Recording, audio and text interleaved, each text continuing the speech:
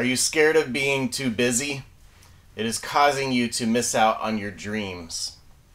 There's a saying that goes, if you want something done, ask a busy person to do it.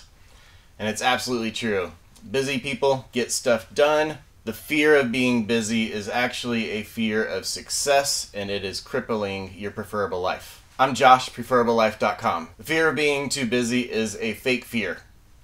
I have experienced this. I go through this even still. I struggle in it. It is difficult. It feels real, but it is so fake, and it is hindering you in moving forward for your preferable life, for your successful life. Regret is absolutely the number one thing that people in nursing homes experience. You do not want to be there. You do not want to live that. You do not want that at the end of your life.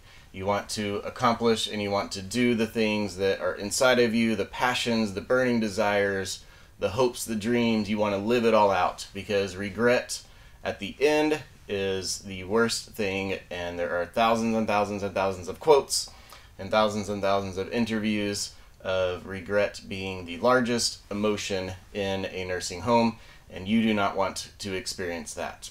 This fear of being too busy is crippling you from starting things, crippling you from sticking to things, crippling you from trying out new things, new experiences, new relationships, new journeys, new destinations. It is holding you back, and you have to overcome it right now. A time in my life that I experienced this fear of busyness, whenever I launched my business a little over a year ago. I had no capital. I had all hustle. I busted my butt. I door-to-doored 30 businesses a day for a decent period of time. I grew really quick because of that hustle, because of that effort, and then I stopped door-to-dooring. I started team building. I started doing things and systems and processes and working on that. And I was busy, but I was scared to get too busy, so I quit the networking, I quit the email marketing, I quit all of the lead generation, funnel systems and processes in building and growing my business more, because I was scared of being too busy and not being able to accomplish the things that I set out to accomplish. 3-4 months into this system, into this not taking action because I was scared of being too busy, I needed to get more business because I didn't know my expenses and all that kind of stuff. I didn't actually know what they were, so learned something there. But I did not have any of that prior momentum, so I had to start over again at ground zero. And it is no fun whenever you have to start at ground zero again, in business, in life, in goals and dreams. So don't use this excuse of, I am being too busy, I am too busy, I will get too busy.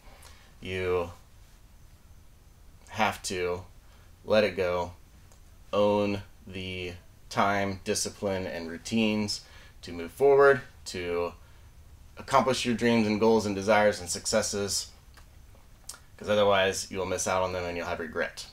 There is a difference in doing everything that you are asked and doing everything that you want to do. People will drop things on you all day long. People will ask you to do things, and you have to say no to a lot of them, because you can get busy helping other people's dreams, goals, and desires, and that's not what you want to do. You want to be busy and full in your life, not in other people's lives. And so there is a very big difference in saying yes and doing and getting busy with the things that you want, and saying no to a lot of the things that you are asked to do from other people. So I wanted to give you that distinction, because that is a very serious distinction.